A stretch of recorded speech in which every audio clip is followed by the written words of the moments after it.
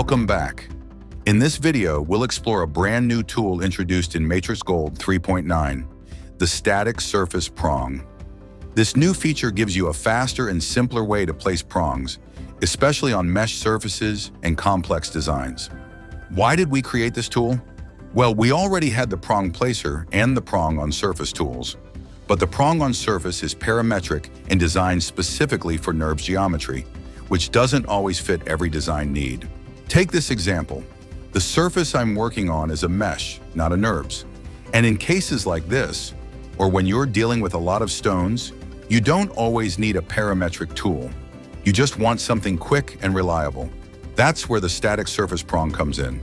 It was inspired by another popular tool, the gem placer, which also works great on mesh surfaces.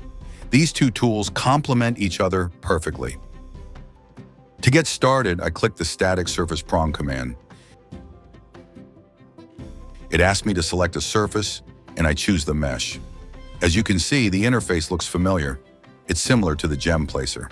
Now I can start placing prongs directly on the surface. I can see the prong dimensions in real time, and I can easily make them bigger or smaller using the keyboard hotkeys. Simple, fast, and intuitive. You also have quick controls for positioning, X, Y, and Z directions. This makes it easy to place prongs exactly where you want them.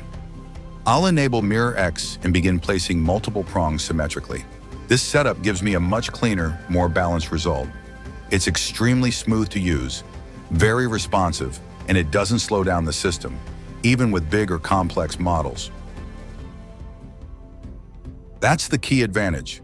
When working with complex pieces or heavy stone layouts, this tool keeps things light and efficient. It's optimized for speed and simplicity without sacrificing control.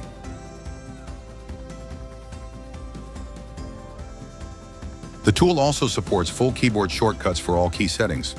You can use W and S to move prongs up and down, T to taper, and D to adjust dome height, just to name a few. To change prong diameter, use Q and E. By default, it changes in steps of 0.1 millimeters.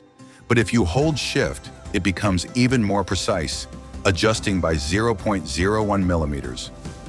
Perfect for fine-tuned edits. This level of control means you can quickly build out prongs across your design, whether you need speed, accuracy, or both. And of course, you can still toggle mirroring to streamline your workflow. So if you're working on mesh models or want a lighter, faster way to place prongs without all the parametric weight, Static Surface Prong is the tool for you. We hope you find this new feature useful in your daily work. Try it out.